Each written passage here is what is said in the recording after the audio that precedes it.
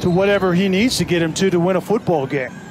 And conversely, if you're Jamie Chadwell, do you tell your defense, hey, let him score?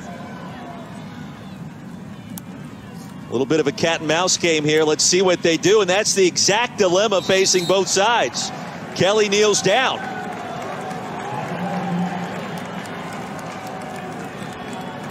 And I mean, this is how we play football in 2020. You don't want the opposing offense to get the football back. Yeah, no question. It's a slice zone, which meant nothing. The tight end's coming across, but Mack has no intention.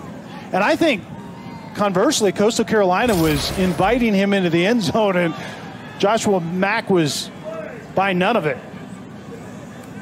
Chanticleer's out of timeouts, under a minute to play.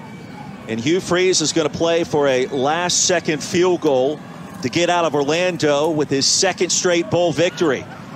Oh, but Kelly this time drifts into the end zone, lost the football.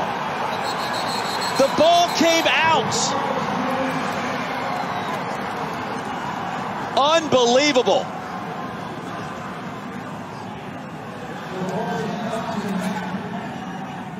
And let's see who has it. Coastal Carolina recovers.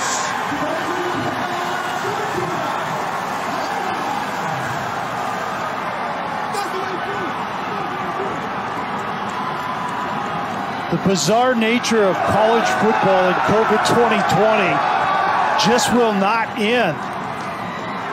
An offensive lineman was actually going to push Mack into the end zone. I don't think Mack wanted to score.